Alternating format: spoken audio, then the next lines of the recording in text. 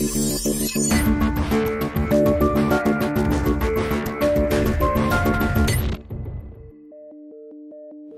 been going now 50 years doing complete transmissions in the car industry, maybe 20 different types in manufacture at any one time. Basically, over the years it snowballed into doing complete transmissions, doing axles, drive shafts, differentials, which is now our biggest market for us. Basically, it must be, what, 5-6 years ago, we had something like 4 bar feed machines running all the time, and then we had a 6-spindle machine turning a lot of the pinions that we use on our differentials, and obviously it took a lot of space up. Over the years we decided to kind of get rid of some of these, and we looked at, obviously, Star to kind of replace a lot of the work.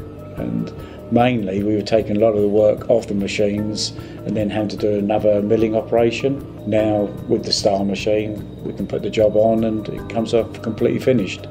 So very, very quick and efficient. So now instead of having 5 other machines, we just have 2 Stars, which is doing maybe twice the amount of work. With the bar autos, to change over to do anything else apart from pinion blanks was a long process, and because the Star's fully NC, it's just a matter of reprogramming. Once you've got the programs, it's just a matter of resetting. The changeover can be very, very quick from one part to another.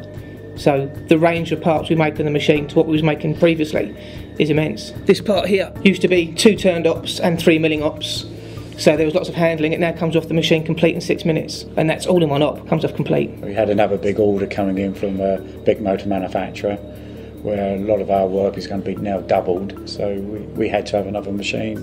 We brought another Star, exactly the same machine, to be able to cope with all the work. Took delivery, I think it was just before Christmas. Yeah. So, you know, everything can be interchangeable. And then they're identical in setup as well, so which is lovely. So the programs are just from one machine to another and it's running, basically. We run a skeleton night crew, and generally the machine is set up on long batches anyway, so all it needs is a little bit of maintenance, maybe changing a tool, just checking the parts, taking them out from the conveyor.